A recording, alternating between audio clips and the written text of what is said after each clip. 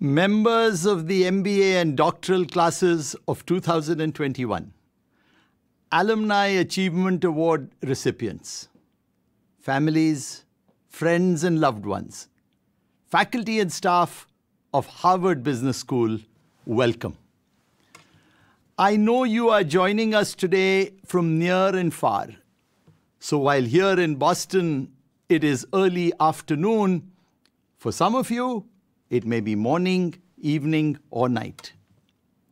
Even though we are dispersed across many different time zones, we are nonetheless united and come together as a community to mark what is truly a joyous time. A moment when we celebrate the academic accomplishments of you, our graduating students, and share in your excitement as you embark on new pathways and begin new careers.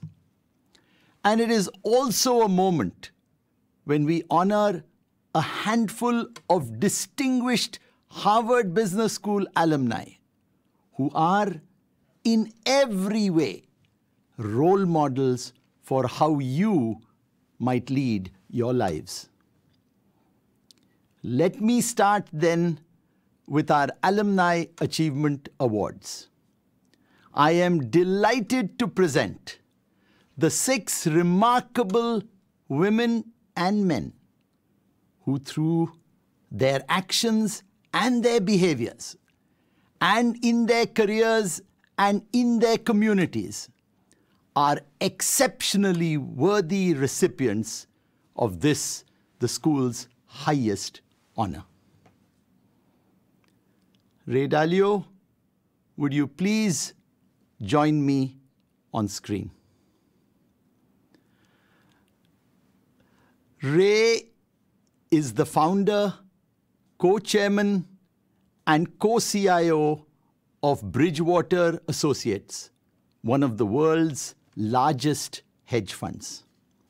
He is also a thoughtful and generous philanthropist.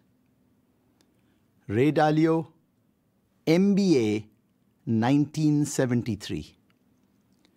Bridge builder, you've channeled your unique perspective into principles that guide your life, while also providing meaning and inspiration to millions of others.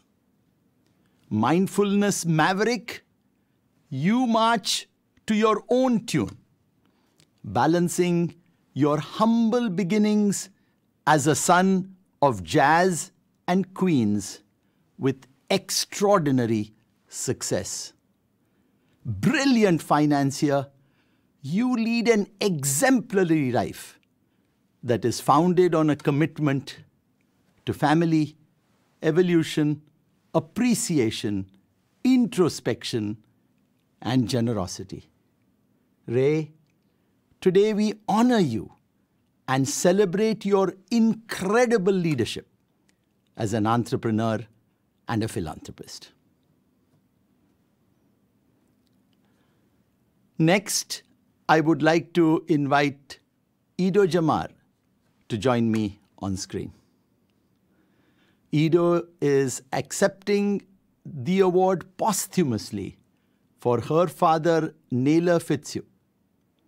Naylor was one of the first black graduates of Harvard Business School who served as a mentor to hundreds of business leaders. After teaching at Howard University for 30 years, Naylor pioneered targeted marketing at Pepsi. H. Naylor Fitzhugh, MBA, 1933. Gifted groundbreaker, you brought genius, generosity, and grace to every encounter. Barred from dorm rooms and boardrooms, you steadfastly showed those who did not accept you that the loss was entirely theirs. With intelligence and compassion, you motivated everyone around you believe in themselves, to reach higher, to follow your example, and to make a difference in the world. Your legacy lives on at Harvard Business School and reverberates at Howard, at Pepsi, and in society at large. You serve as an inspiring reminder to persevere even when the odds are against you, to not sit down until all voices are heard, and to bravely stand up for justice. Ido Jamar, today we honor and celebrate your father's remarkable legacy. Now, if Udemezuo O Nwuneli would join me on screen. Udemezuo is a managing partner at Sahel Capital Agribusiness Managers, where he focuses on transforming agriculture in Nigeria and across Africa. Udemezuo O Nwuneli, MBA 2003. Lagos leader with diligence and determination and devotion. You bring finesse to finance as you distribute food and fortitude throughout Africa. When caught in the crossfire, you took time to consider how to ensure that your next steps led you down the right path. With entrepreneurial know-how and expert execution, you serve up passion, compassion, faith, and solutions to your community, country, and continent. Udemezuo, today we honor and celebrate the enormous impact you have had in Nigeria and across Africa. And now, Ndidi O, please join me on screen. Ndidi, who is married to Udemezuo, is a social entrepreneur who works to combat malnutrition and serves as managing partner at Sahel Consulting Agriculture and Nutrition in Lagos, Nigeria. Ndidi O Nwuneli, MBA 1999. Spirited entrepreneur, social enterprise enthusiast, you are a force for good. Nurturing nutrition and advancing agriculture in Africa and beyond. Leading by example, you embolden people everywhere to set their sights higher and leap beyond their aspirations to reach deeper and more meaningful levels of success. Consummate Christian, your faith guides you and inspires others as you spread your own brand of hope, healing, and humility throughout the world. Ndidi, today we honor and celebrate your extraordinary leadership as an advocate for others. Now, if I might ask W Virts to join me on screen. Terry is a retired NASA astronaut who piloted the space shuttle Endeavour and then served as commander of the International Space Station. He is also an author, filmmaker, and entrepreneur. W Virts, GMP 11, 2011. Authentic astronaut. In every endeavor, you reach for the stars while remaining down to earth. You foster cooperation and collaboration for earthlings everywhere. Energetic and enthusiastic, you are a compassionate commander, a proud patriot, and a resilient role model. Teacher, speaker, father, pilot, storyteller, you boldly break barriers, bringing passion and perseverance to every role that you play. Terry, today we honor and celebrate your astonishing ability to lead and inspire others. Finally, I'd like to invite Deborah Winshel to join me on screen. Deborah has led social impact efforts at BlackRock. She is the former president and chief operating officer of the Robin Hood Foundation and previously served as chief financial officer of the Metropolitan Museum of Art. Deborah Winshel, MBA 1985. Cross-sector collaborator, you bring people together, igniting innovation and invention as you promote art, financial literacy, social programs, and education, all in service to society. Bringing metrics to the Met, elevating efficacy at Robinhood, and promoting social outcomes at BlackRock. You have made an indelible impact. You humbly seize opportunities to share your talents as you encourage others to share theirs and model strength and devotion and perseverance to your colleagues, collaborators, and children. In everything you do, you showcase the transformative power of leadership. Deborah, today we honor and celebrate your exemplary and compassionate leadership. Please join me in a round of applause for Harvard Business School's 2021 Alumni Achievement Award recipients. Thank you and congratulations.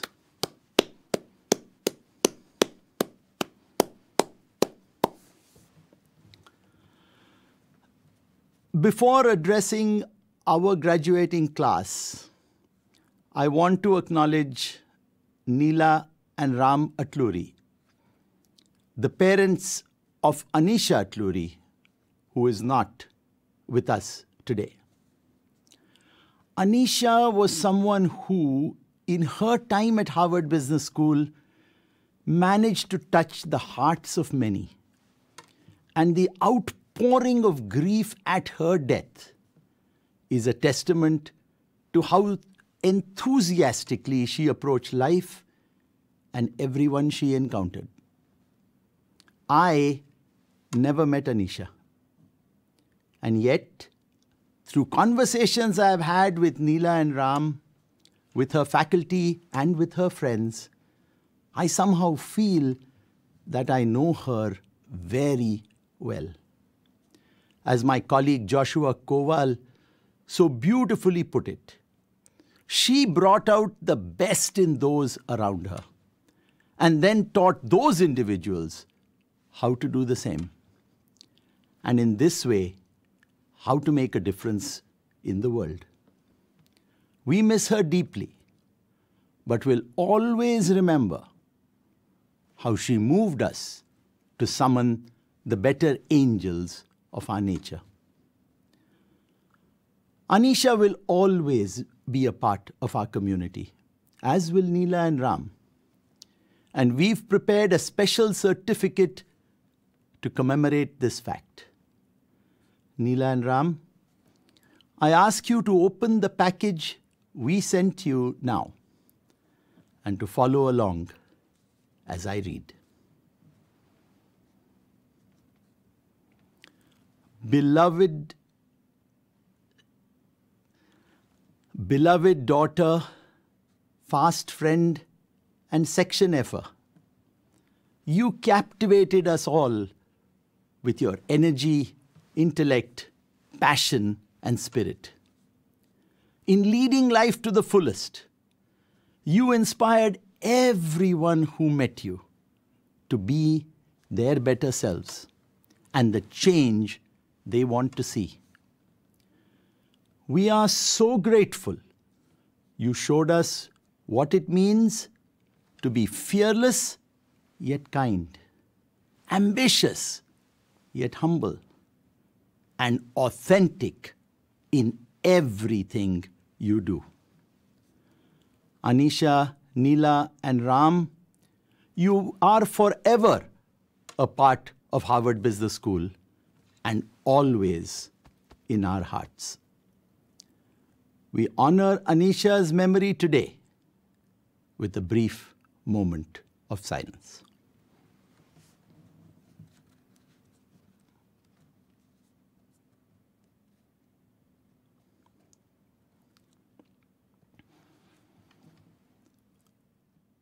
Thank you, Neela and Ram.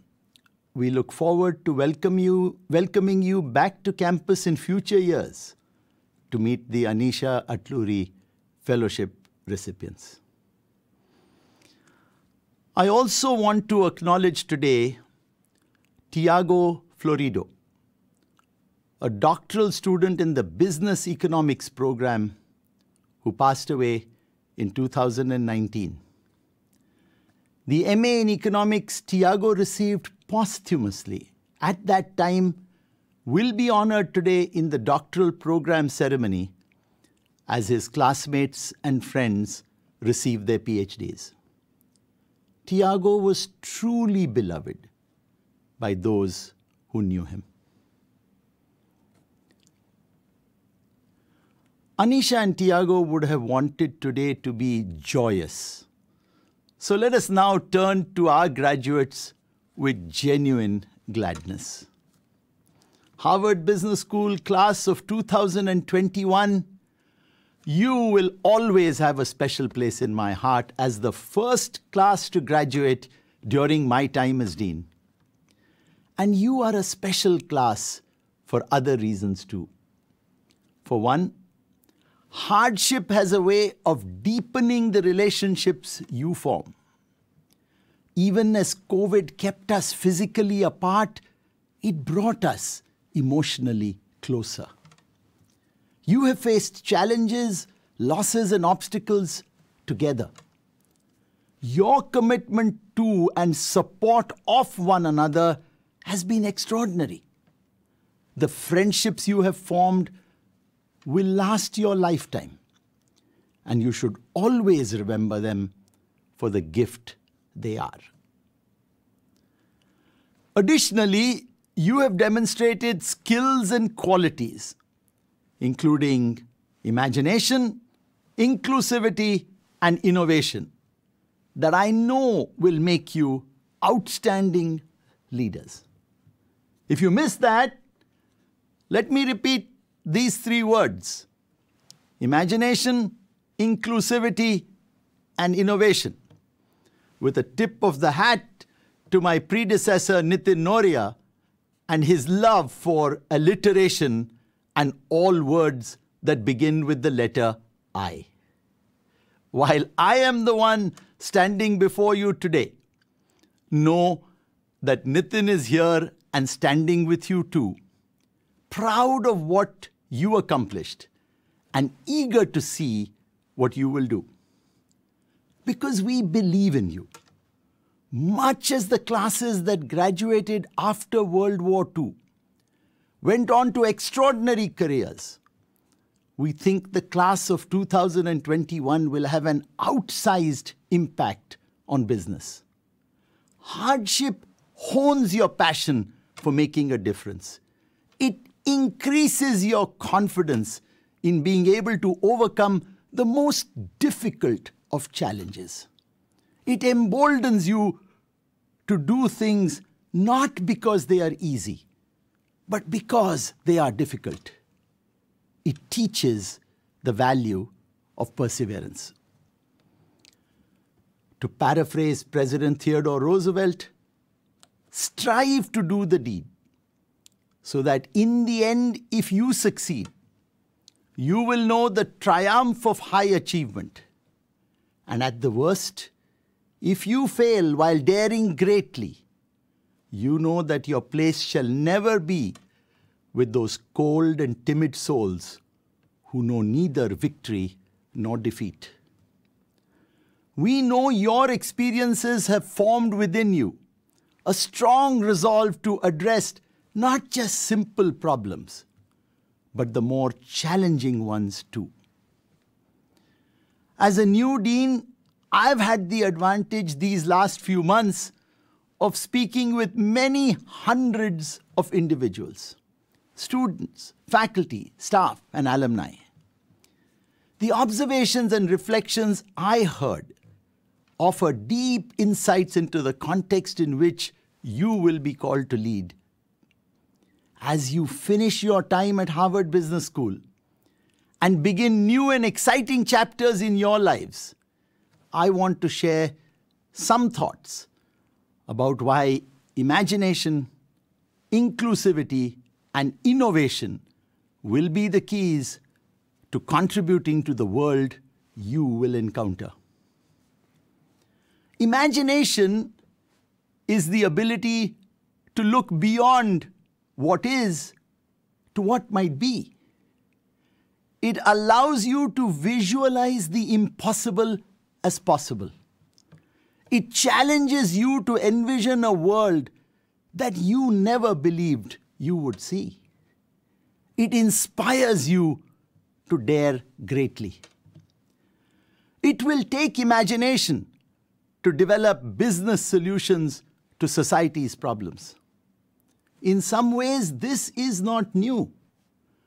Business has been an engine of prosperity in economies around the globe, lifting millions out of poverty and bringing vital services and products to people in ways that have transformed their standard of living.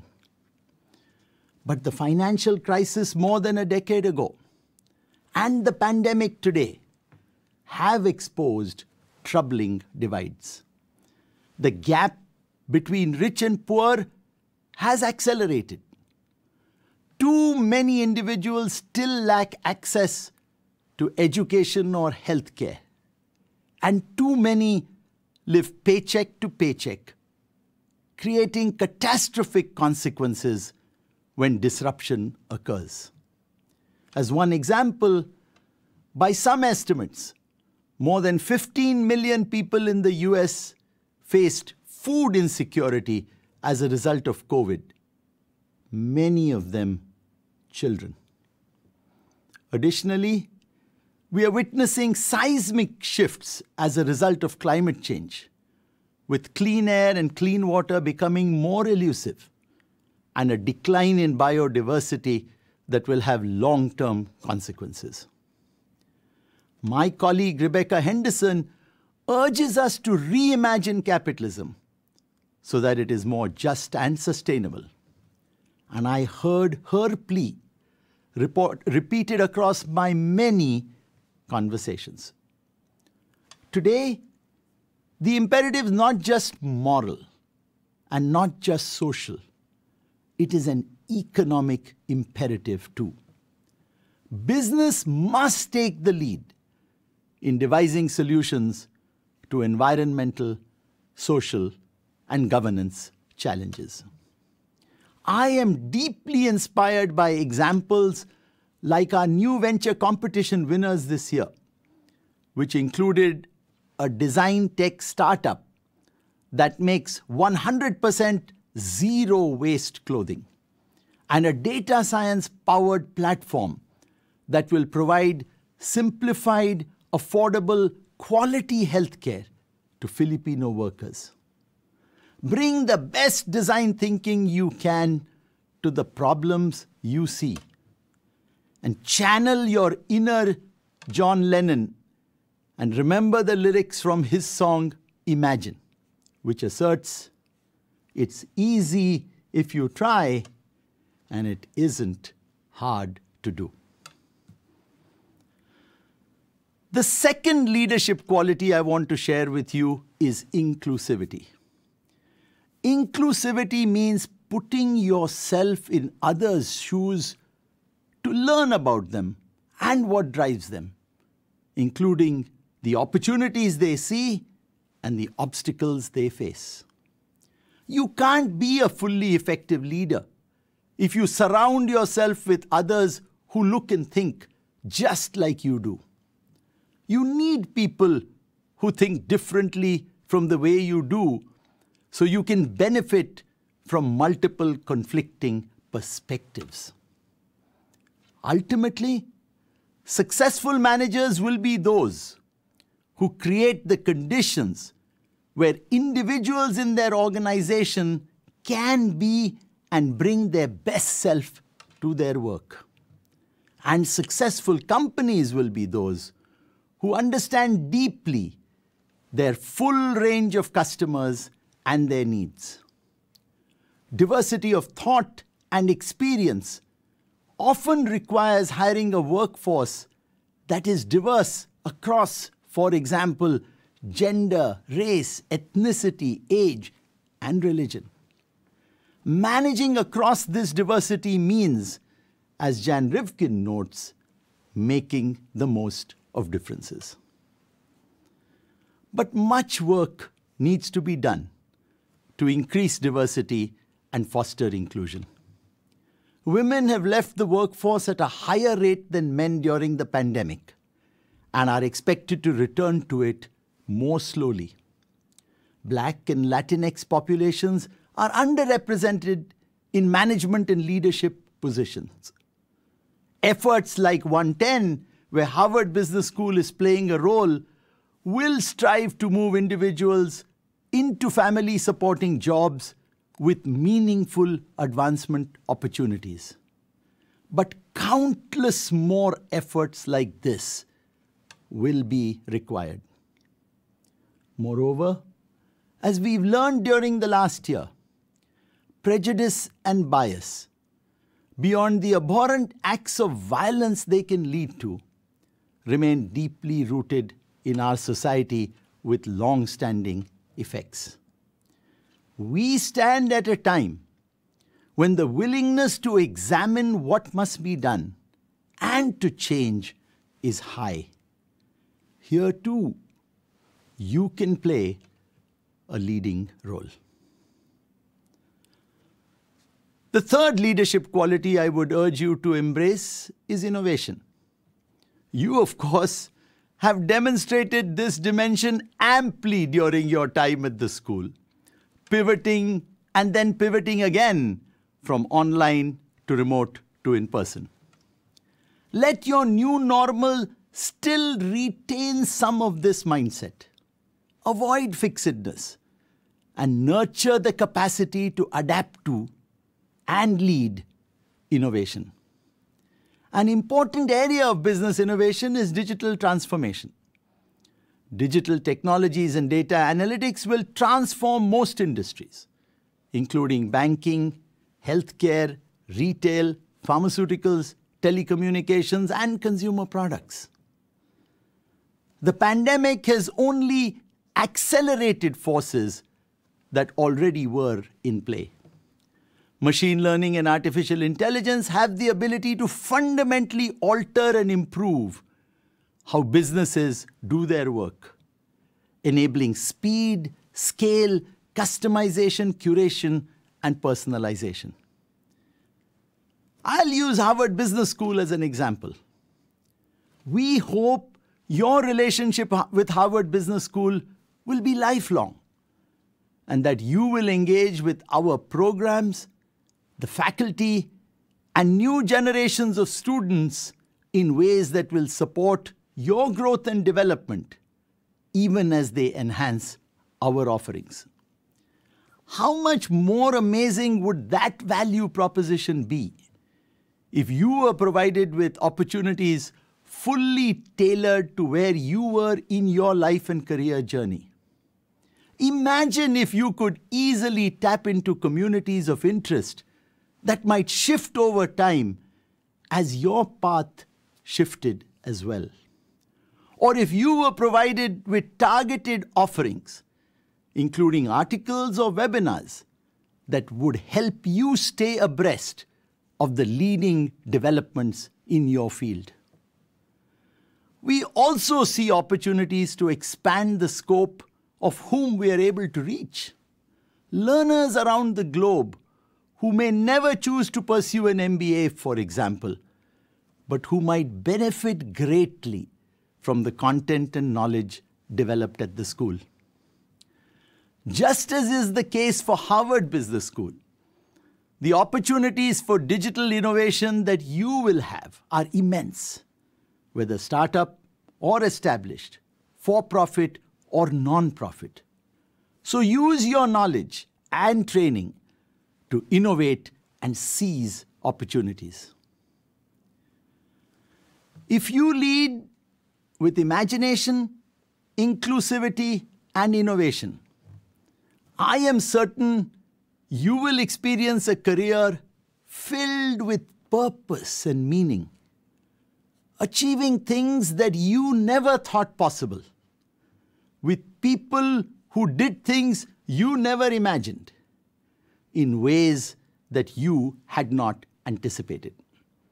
And when that happens, I'm equally confident that you will look back to your time here and appreciate all the things you gained: resilience, adaptability, and an ability to accept challenges, while looking forward to the future with optimism, hope, and creativity. Members of the class of 2021, before closing, I hope you'll offer up your thanks to the family and friends who have supported you during your time at Harvard Business School. Mothers and fathers, sisters and brothers, husbands and wives, and partners and children, besties. They've been at your side and had your back through the highs and lows of your Harvard Business School experience. Too often, love is felt and not expressed.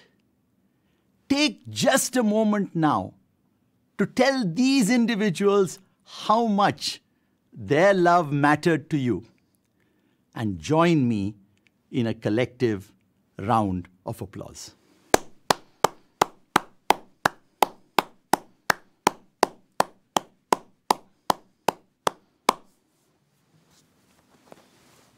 I know I speak on behalf of the entire community when I say how proud we are of you and what high hopes we have for you. Congratulations and best wishes.